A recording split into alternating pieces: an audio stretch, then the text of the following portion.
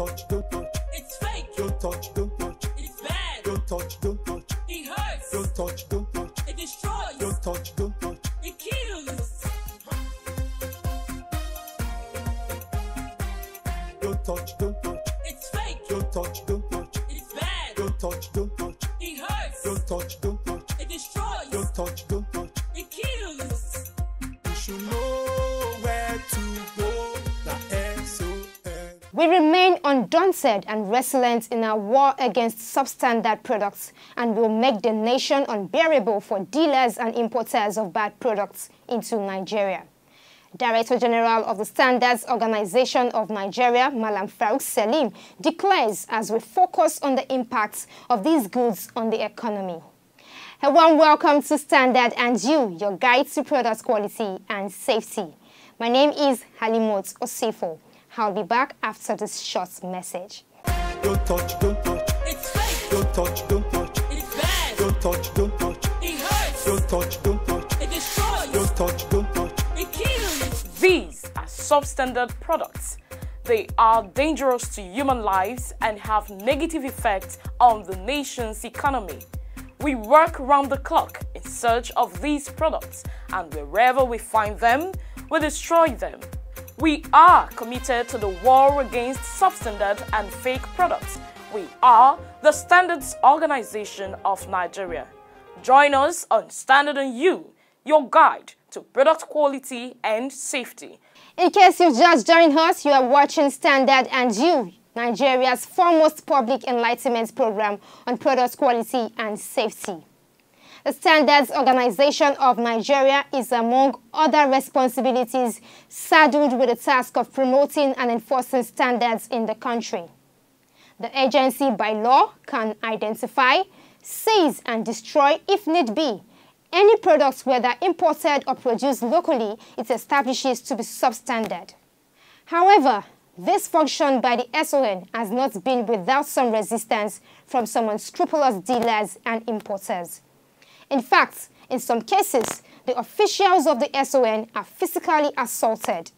In this report, we shall take a look at the implications of this ugly trend on our economy and the war against substandard products in Nigeria. Please take a listen.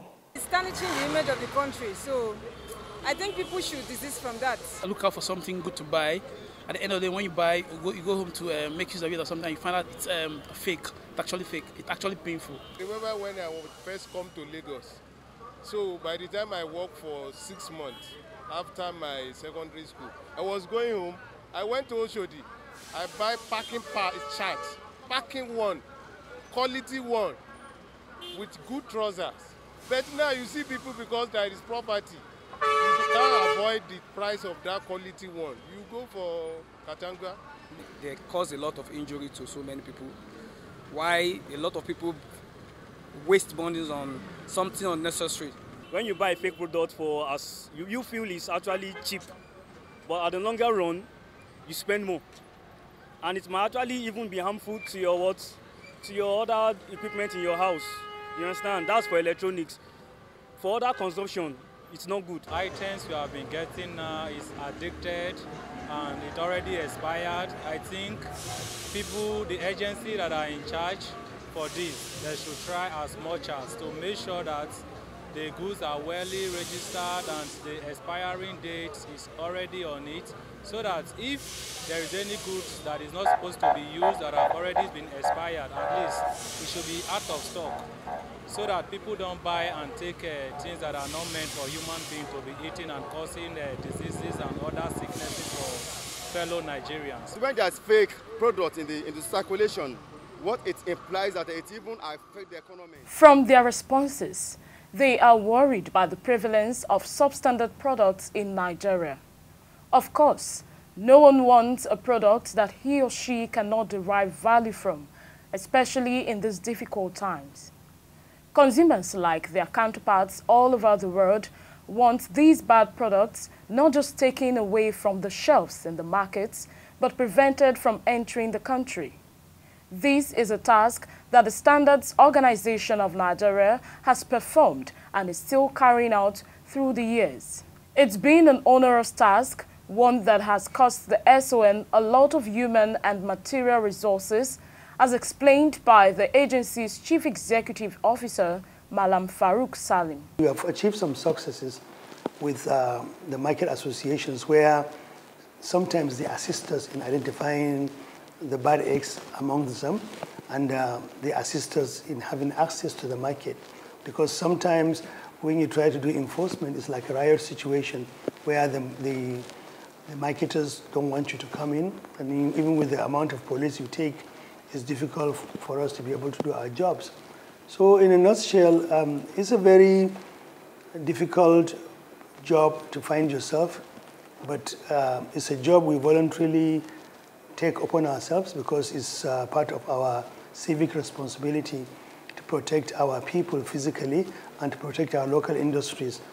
Our local industries being protected goes a long way to keeping us safe from insecurities, safe from unemployment, safe from substandard goods, because majority of the goods manufactured in this country are very up to standard and they are competitive. But the problem with substandard goods is they come into the country, they're cheap, and they destroy our economy. Understanding the source or sources of these substandard products is important to give you, the average Nigerian, a better picture of the enormity of the war against substandard products. Investigations by Standard & You reveal that the bulk of these bad products, if not all, pass through our ports. Others are smuggled into the country from other unauthorized sources. The crux of some of these substandard products is militating against the objective of government about industrialization. It's deindustrializing the country. It's deindustrializing the economy. I mean, look at what is happening to some of our industries. Some of their premises have been converted into worship centers. Some of them have been converted into event centers. Some of them have been converted to supermarkets. Some of them have been converted into warehouses for imported finished goods coming from Asia. That is not the way to grow an economy. And part of the reason for the collapse of some of these industries is the influx of some of these fake and substandard products. Because again, we are faced, unfortunately, with a country with so much poverty. People are looking for very cheap things to buy. And some of these unscrupulous people capitalize on that to deliberately bring in products that are substandard, sometimes that are even injurious to health, sometimes that could endanger the lives of people. So it has a very serious implication for our industrialization. It has very serious implications even for the health and welfare of the people. It has serious implications even for the brand, our brand as a country. Because some of these fake products sometimes get outside the country to neighboring countries and they say, where are they from? They say the products are from Nigeria. You know, it's not good for our reputation as a country. We have had instances sometimes in the past when our products were completely rejected officially in some countries in West Africa because they say most of those things were fake and substandard. And these were not products that were produced by legitimate institutions that are in production. They are products coming from some of these characters that are producing things that are substandard, things that are not regulated. Some of these products are smuggled into the country. They are given wrong labels of some big brands within the country. And they ended up destroying the reputation of our country and even the brand of those companies. It's a difficult task, given the volume of imports into the country on a daily basis from around the world. Officials of the SON have over the years come under heavy physical attacks by those behind the importation and distribution of substandard products in Nigeria. These attackers often will stop at nothing to resist arrest or have their bad products seized, even when they know the danger these products pose to consumers. There are hundreds of such incidents where fakers and merchants of substandard products fight back. Wow, it's very surprising that an individual can organize to attack a government agency. That's what we are talking about, security. How do we protect our agency? That's another thing. If you don't protect agency, of course, how do you want them to perform?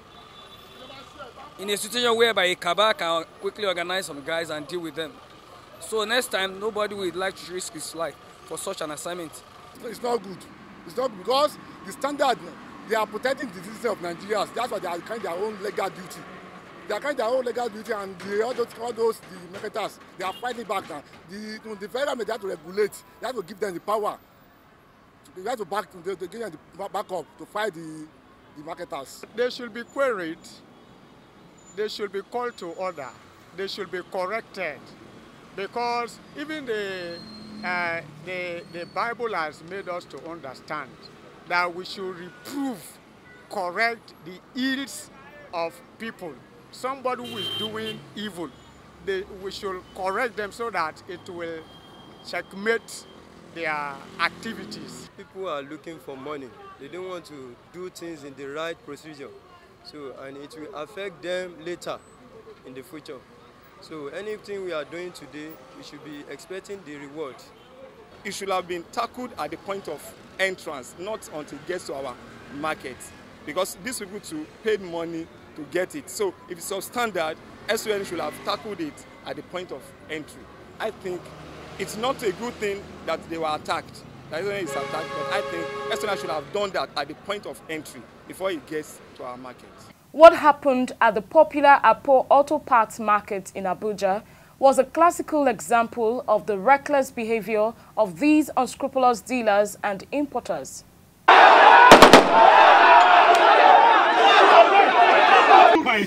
Don't tell me to keep quiet. Can you keep quiet again? Maybe in the past they get away with it, but I assure you, this time around, I'm a law-abiding citizen of Nigeria.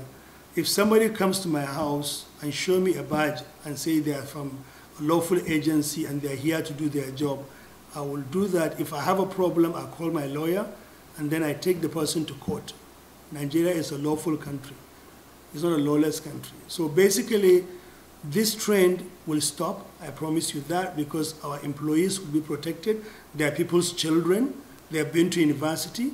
They are doing their job for their country. They are not foreigners. They are not aliens. In Son, we have all sorts of people. We have all ethnic groups, all religions in Son. So they are Nigerians. They are doing their job, and we will not accept any intimidation from anybody against our work. If you have a complaint about a Son employee or about the manner Son employees are behaving, you can formally report to the DG's office in Abuja, number 52 Lome Crescent, Zone 7, Wuse, or you can go to court and sue us. Then the court will send us documentation. We'll go to court and defend ourselves. We have Directorate of Legal in Son, and their job is not only to prosecute, but to defend our rightful actions in the country. Working with relevant security agencies, officials of the agency have demonstrated courage and commitment to quality, risking it all to protect consumers from these bad individuals and their products. For us to have a society that is sane, where there is order and sanity, we need to restore the authority and respect of our state institutions. Because if state institutions are not respected, that's a call to anarchy.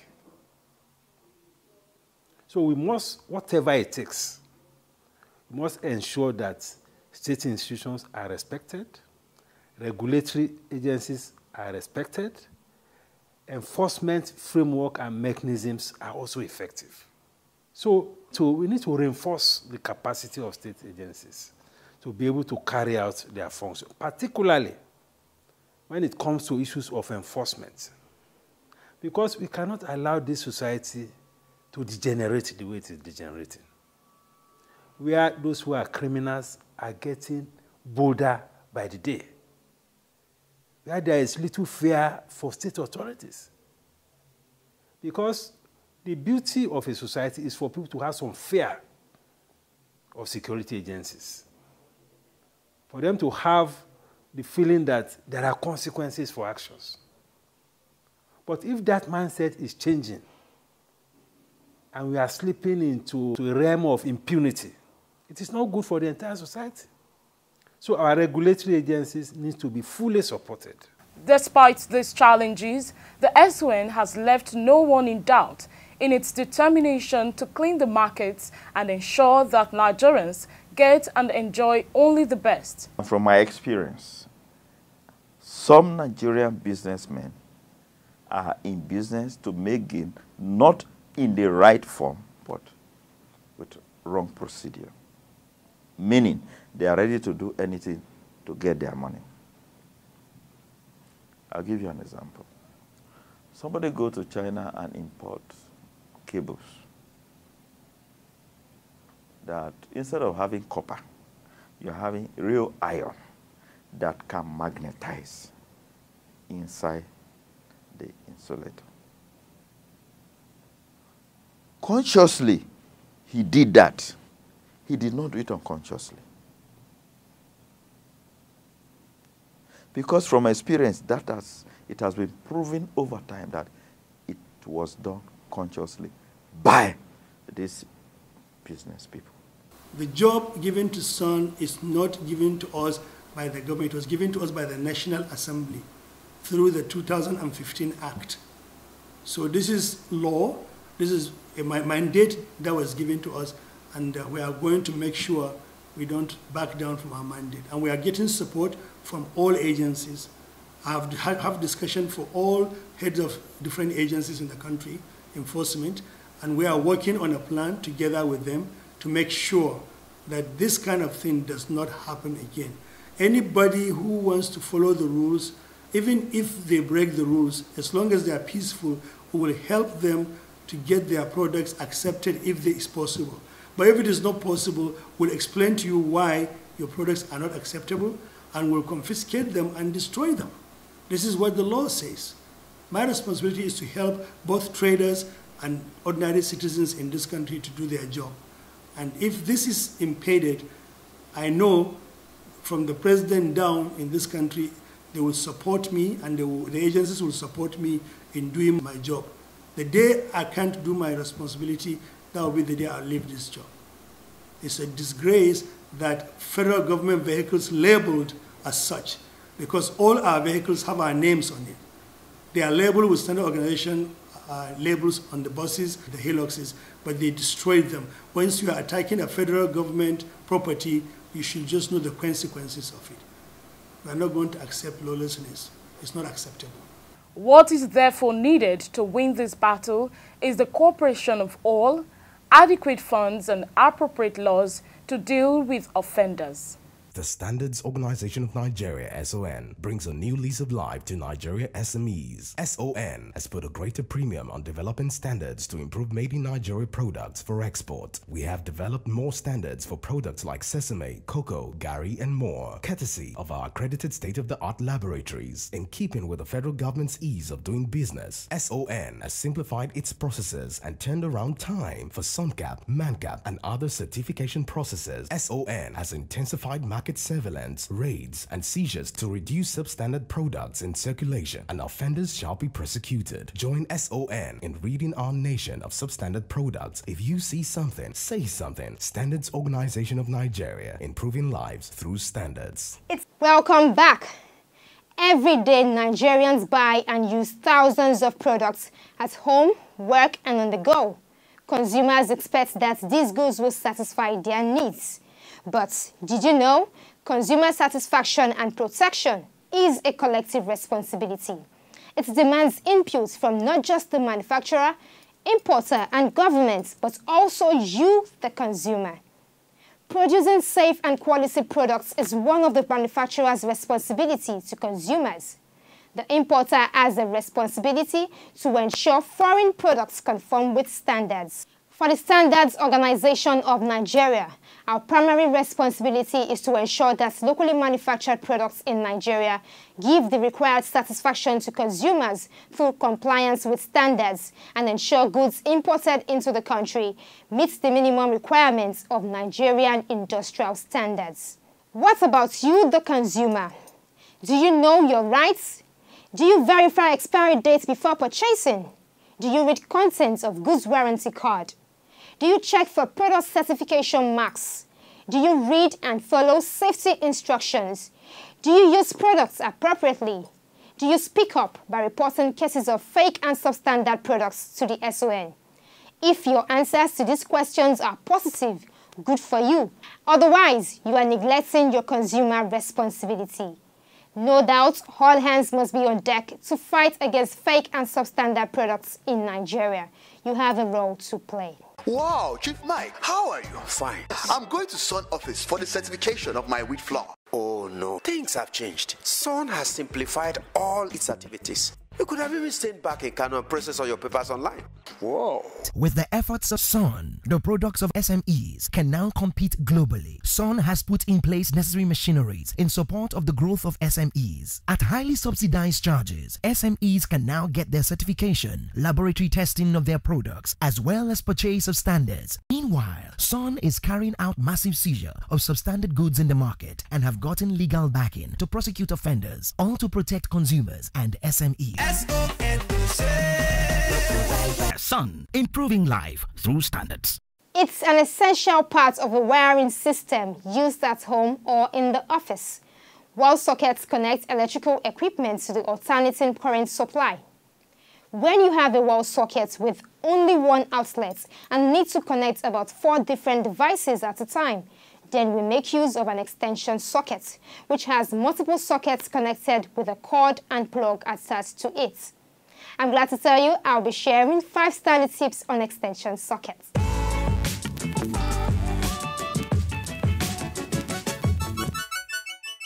Buy extension sockets which has been certified by the Standards Organization of Nigeria from reputable stores. Check the current rating of the extension lead before plugging appliances into it. Do not overload your socket with higher current appliances to avoid overheating. Use only one extension lead per socket and never plug an extension lead into another extension lead. Install more wall sockets if needed. Regularly check for danger signs like smell of hot plastic, melting sockets or appliances, sparks mark, damaged leads, amongst others. There you have it, 5 standard tips on extension sockets. And that's a wrap on this week's episode of your favorite public sensitization program, Standard and You. Do you have a question, complaint, or suggestion? You can send in your messages with your full name and location to the number 0705-972-4455. Catch up with missed episodes online at youtube.com/Standard and You. Don't just view, hit the subscribe button, it's free. As always, buy original, sell authentic, and use only the best. Enjoy the rest of the week. Why you dey buy fake product, make you dey careful, no go damage your life. You've got one life to live. Buy original. You should know